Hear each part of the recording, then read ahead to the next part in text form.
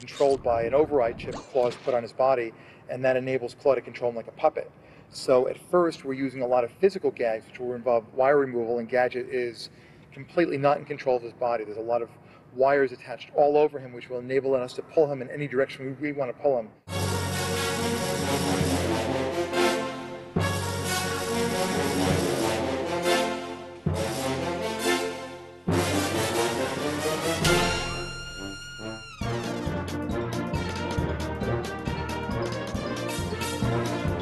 You're trying to keep the ground friends as much as possible? There's mustard on the ground, dude.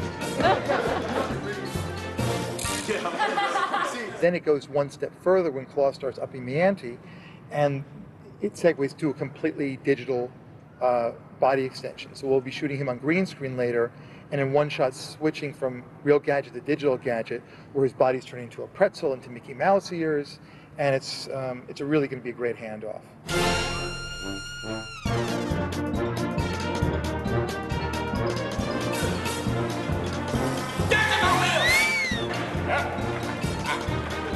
It's okay. Okay. Oh.